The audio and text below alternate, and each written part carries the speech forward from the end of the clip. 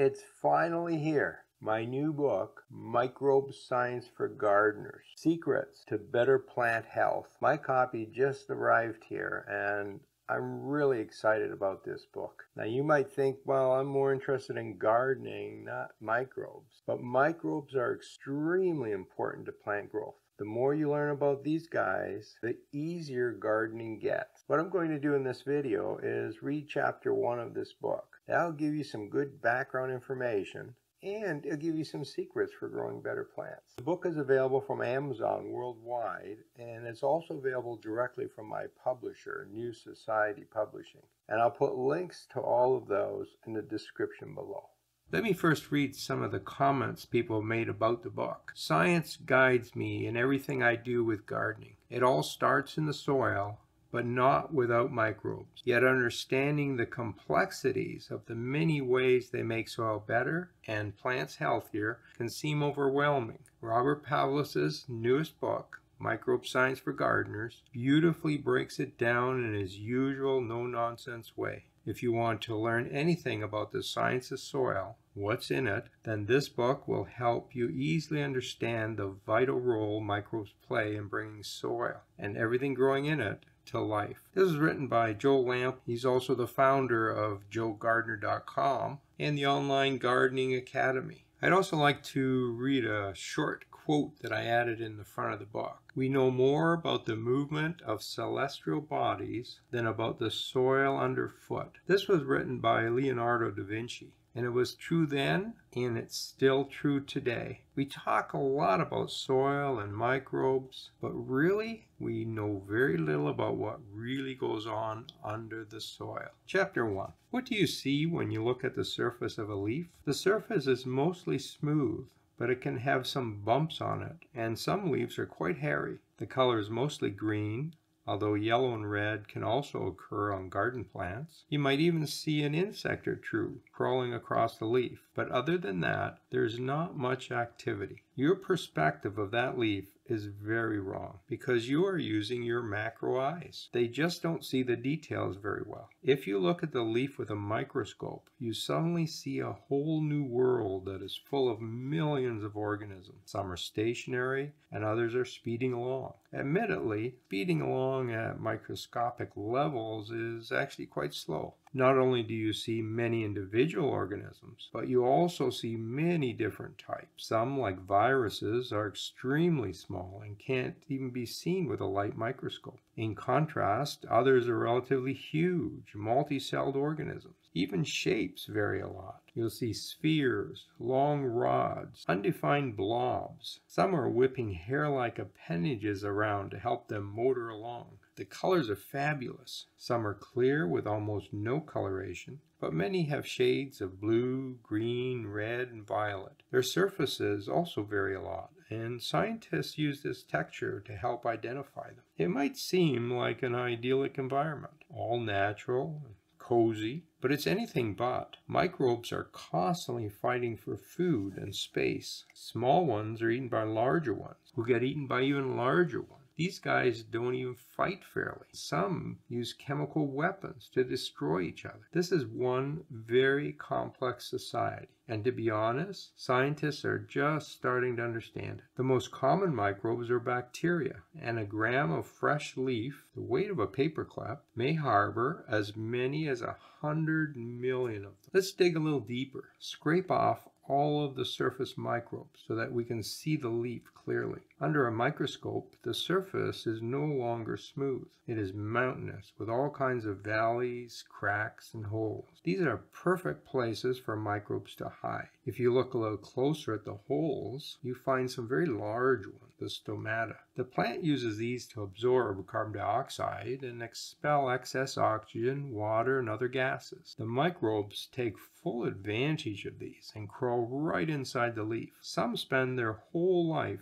inside. Once inside the plant, microbes can even enter plant cells. Some of these are very beneficial to plants, who actually send out chemical signals to attract them. Others, like viruses, can be quite harmful. A leaf is covered in thousands of different microbes. Some are beneficial, some are neutral, and others are harmful pathogens. This book is all about microbes and their interaction with plants and each other.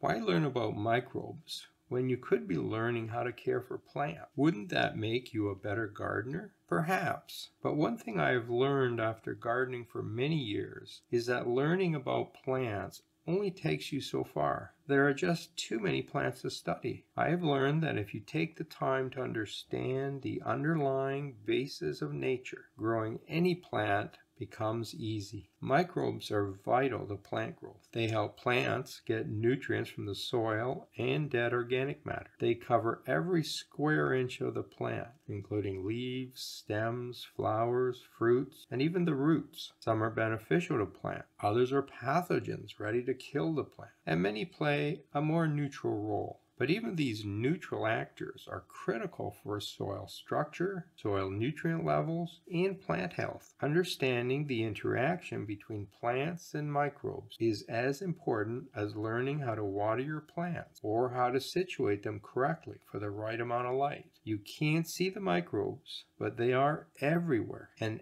everything you do in the garden affects them and in turn your plant. As we travel down the road of understanding, you will learn about microbes that plants farm to get more nitrogen. Plants also allow microbes to pollinate flowers so that they end up in seeds to help future generations fight off infections. Special fungi attach themselves to roots to extend the plant's reach in soil, making it easier to find nutrients. Plant available phosphate is a rare resource in soil, and microbes collect it for plants. Nitrogen-fixing bacteria take nitrogen gas from the air and convert it to a form that plants can use. But did you know that it is the plants that initiate and manage these associations? Plants actively manipulate the microbe community around themselves. Gardeners become obsessed with plant diseases, and microbial pathogens are certainly important. What is more surprising to me is that most diseases are preventable, not by direct actions of the gardener, but by the activity of invisible microbes in and on the plant. How many species of living things inhabit Earth? That seems like a simple question, but we still don't know the answer because most species have not yet been identified. We have named about 1.5 million of them. There are about 2,000 new native plants discovered every year. There are many spots on Earth that have never been botanized, so that number is certain to grow. The largest gap in our understanding of organisms is with microbes. Their small size and visible similarities make it difficult to identify species. It is only now, with the help of DNA analysis, that we are starting to appreciate their numbers. Armed with new DNA data, scientists have developed a new estimate of life on Earth that is between 1 and 6 billion species. These results are still quite speculative, but they are changing our understanding of the world. The Pie of Life charts show how our estimates have changed over time. In 1992, we felt that 73% of the life on Earth consisted of animals, and bacteria were only 4% of that. In 2011, we changed that estimate, and the number of animals increased to 90%. But the most recent study is giving us a completely different picture. We now think that only 7% of life on Earth consists of animals. 78% are bacteria. That is a staggering change from 1992. The world under a microscope. You can't see them or touch them, but microbes exist in vast numbers. It has been suggested that the number of bacteria on Earth is a huge number, 5 million trillion, or 5 times 10 to the 30th. To make it easier to understand this large number, consider just 1 gram of soil. That is the weight of a single paperclip, or the amount of soil under your fingernails after an hour of gardening. The following table gives you an idea of some of the microbes in soil and their numbers. 1 gram of soil can have up to 1 billion bacteria, 100 million actinomyces. These are similar to bacteria. 10 million fungi, 1 million algae, 100,000 protozoa, and there's even 10,000 nematodes. Remember, that's in 1 gram of soil. These numbers are staggering, and yet we can't see them. And because we can't see them, we have trouble appreciating them, and we really don't understand what many of them do.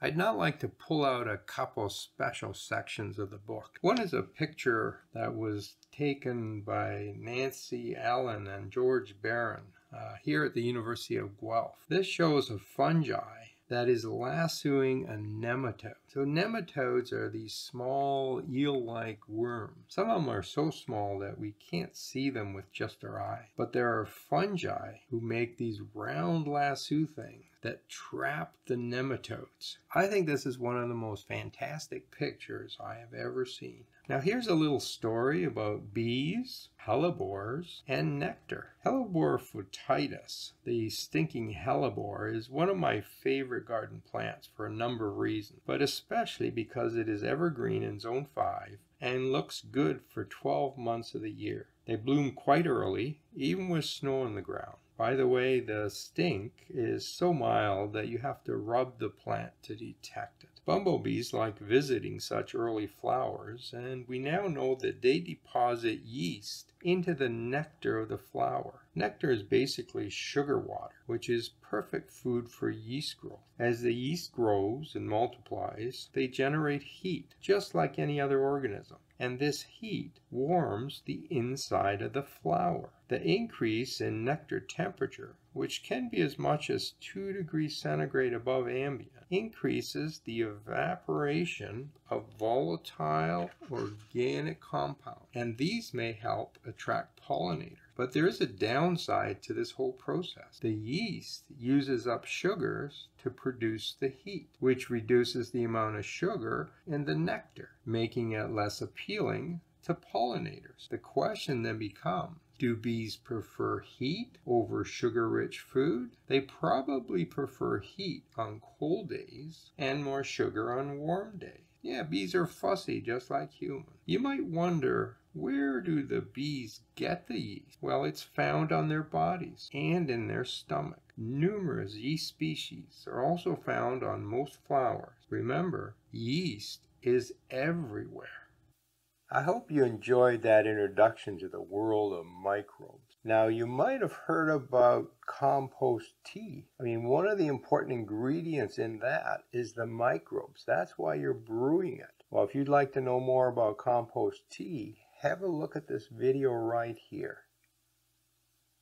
Happy gardening.